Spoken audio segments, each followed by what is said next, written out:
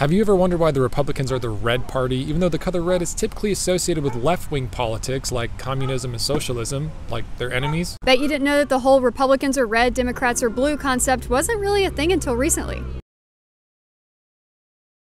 For most of history, it was actually the other way around. Democrats were red and Republicans were blue. Or at least the red and blue labels would switch periodically. This all changed in a kind of fluke occurrence during the 2000 presidential election when almost all news networks used red for Republican and blue for Democrat on their election map. And the New York Times published this famous election map.